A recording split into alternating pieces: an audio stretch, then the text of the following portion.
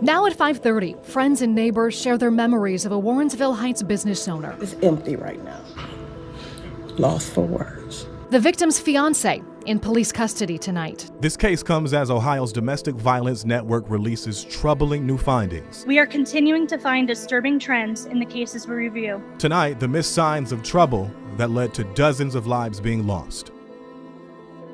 And that is where we begin here at 5:30 with the death of a woman in Warrensville Heights. She was a business owner and a prominent member of her community, Amanda Williams. She was murdered on Monday. And tonight, as the community grieves that deep loss, detectives say they have a suspect in custody. News 5's Remy Murray spent today talking and learning about the victim and the investigation into her death. She's gonna be missed. She's definitely gonna be missed. I truly love Amanda. A single bouquet of flowers. It's empty right now. Lost for words. Outside a la mode style salon in University Heights. I hate to hear it. Fills an empty spot as the community mourns the loss of Amanda Williams. That's Amanda right there.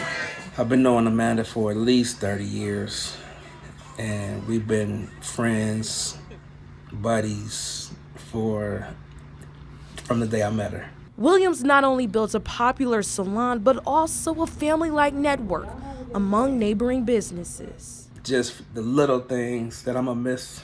So much love. It's gonna be hard. It's definitely gonna be hard. Rachel Owens says she feels an emptiness in her heart too. It's definitely gonna be hard. Thank you, Rachel. She runs a business upstairs from Williams' salon and says she will miss coming down to chat with her friend.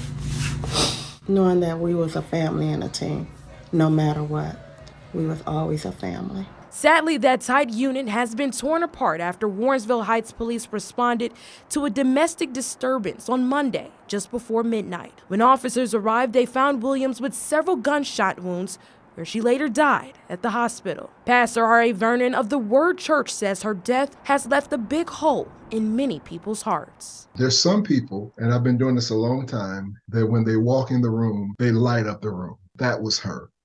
And she'll be sorely missed, and we're grieving the needless death because of domestic violence. You know, she's such a positive person, such a caring person. You can't say enough about how special she was to the community, to her friends, to her sorority sisters, to me. As this investigation continues, Warrensville Heights police confirmed they have Terrell Edwards in custody at their jail, who sources tell News 5 is Williams' fiancé.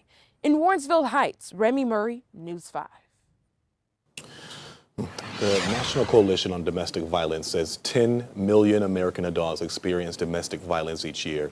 When it comes to deadly domestic violence, the coalition says 1 in 2 female murder victims are killed by intimate partners.